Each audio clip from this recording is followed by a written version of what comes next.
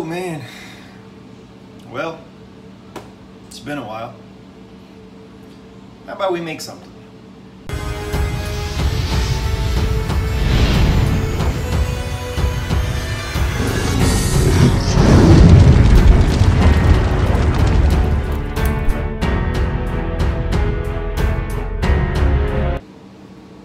So the downside is I literally just settled in a few weeks ago. All my crafting supplies, not the supplies, but like all the extra dead weight, extra cardboard, all foam and stuff like that, I just left a few states behind. There was no sense in traveling with all that stuff and packing that stuff. So that being said, I'm gonna have to scrounge the house and see what supplies I can gather and what we can make with it. So I'll be right back. I managed to find a spaghetti box, trash bags, Pop-Tart, paper towel, and a beer box. So I don't exactly know what to do with this.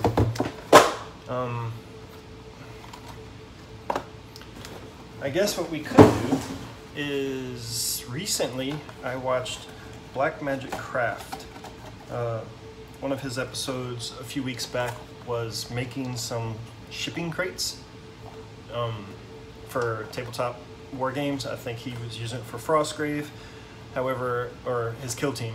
However, I do also play Warhammer, and I, as you know, have no terrain, nothing that I used to have. So I could use some scattered terrain for my Warhammer games. So maybe that's what I'll tackle. We'll take some of these used empty boxes and turn them into shipping crates. So let's give it a shot, see what we can do.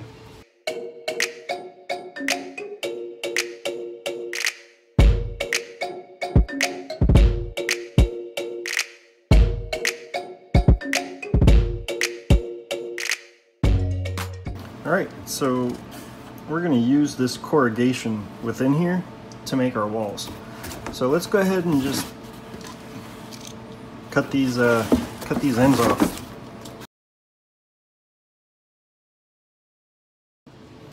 All right, so we got our box. It's been glued on both ends with clear glue, and then I just have it taped down so it holds nice and tight, and that glue stays and it has time to bond while we're still playing with it. So back to our cardboard corrugation. Now you can see that, I don't know if you can see that or not, but it's got small corrugation in it. What we're gonna do is we're gonna take and slowly start peeling this outer piece off. And that's going to give us this nice, hard, thick corrugation. So I'm going to make sure I peel mine nice and slow so we don't rip it. So I'm going to go ahead and speed through this. And of course, I didn't listen to my own advice. And then see how it leaves this paper right here. And you have to go back and break and clean up all this stuff. This one was even worse. So we're gonna apply a little water and see if we can get this off a little more gentle. See if it'll kind of loosen this glue up just a little bit, and then maybe it'll just let us peel it off a little easier than that was. So kudos to this box for being so well built. Listen to your own advice, PJ. Go slow. All right, so let's sprinkle some water.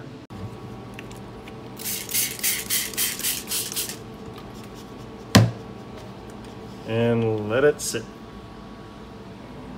and have an awesome sidekick.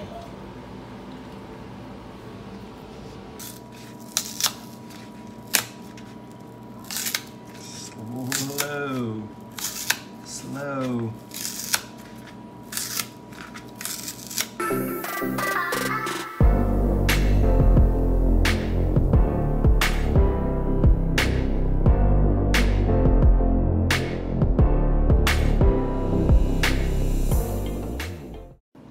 Alright, and just like Jeremy's, I'm not going to bother with the bottom.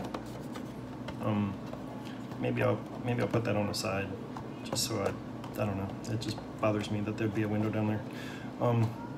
But I'm only going to cover three sides. I'm going to leave the ends blank. That way I can put doors on them. So let's go ahead and stencil this out. First, I'm going to take this and this, line them up perfectly,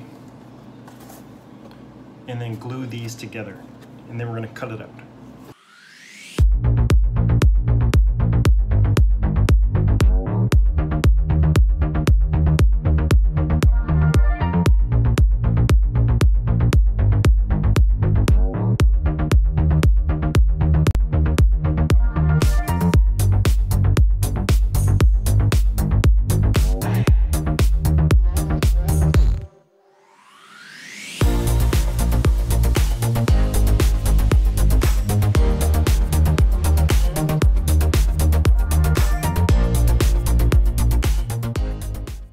Let's cut some strips. And I want them just long enough to cover just the corrugation. So I'm gonna put it here and here, all the way around, except for the fronts and the bottom.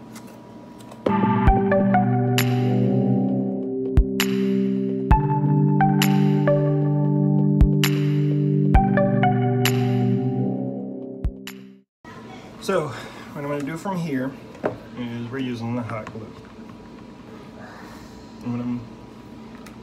These are my stencils.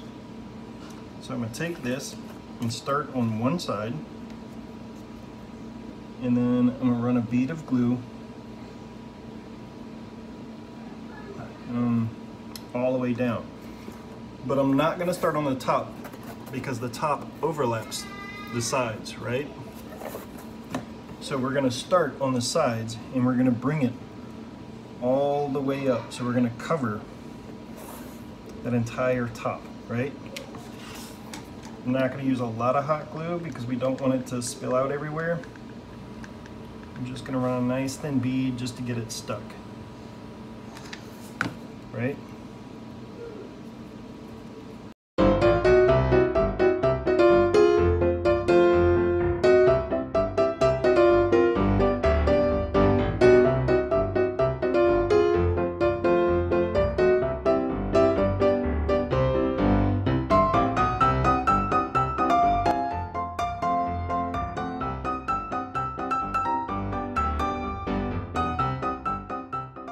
So I want to hide these seams right here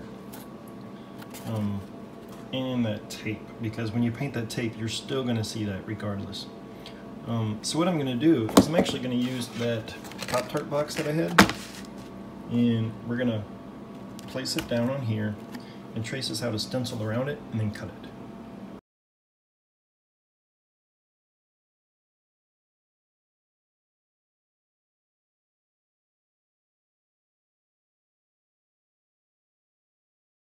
See?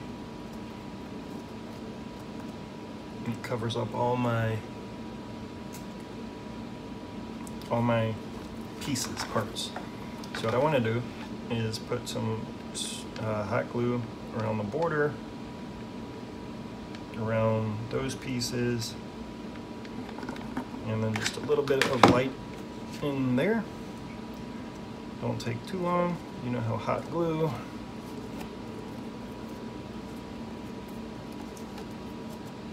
dries quickly.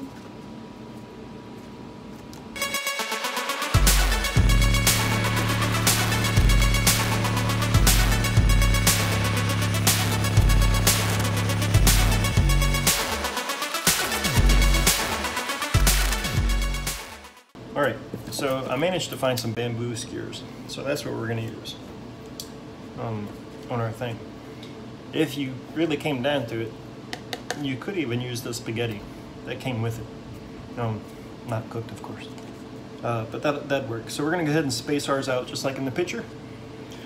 See what we can do.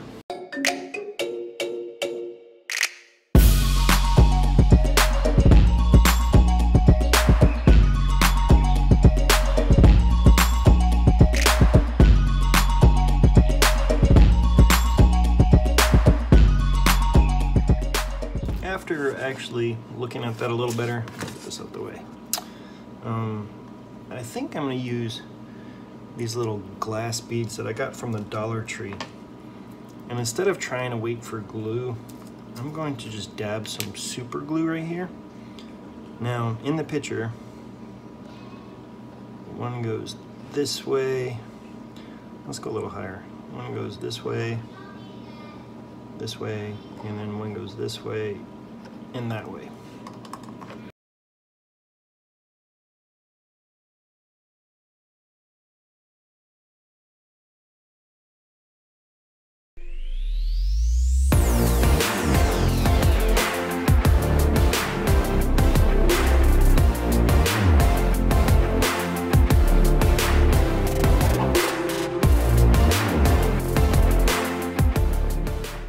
Alright, so I painted it to basically like a new state, like if it just came off the assembly line, because I want to put some logos on it, and then we're going to weather it after that.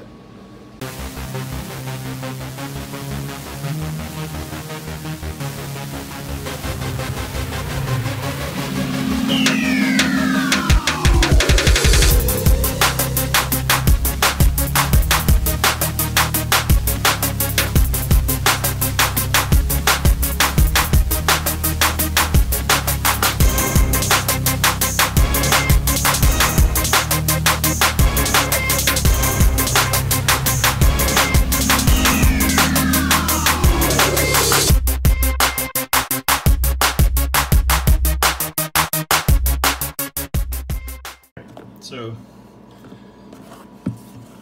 here we have our logo. That one was a little blurry. This one came out really well. So next I want to actually put on some like little stickers, like the little transportation stickers that they use. So if I could find something sticky, that would be better, like a sticker. That way it stays shiny and stuff, but I might just go ahead and paint them on anyway. So let's go get some, I don't know, let's do some yellow paint for the stickers.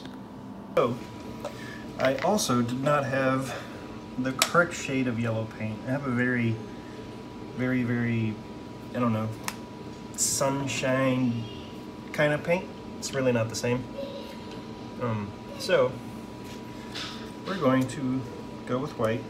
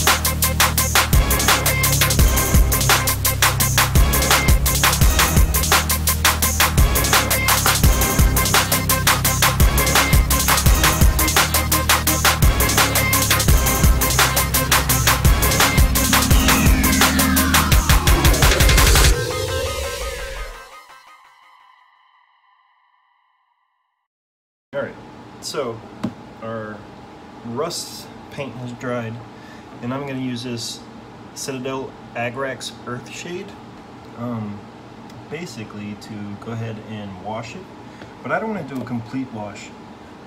The place where I added all the deep pockets of rust, I'm going to pull up the wash very thick, because I want that to be pretty dark, and I want it to kind of slowly blend with the surroundings.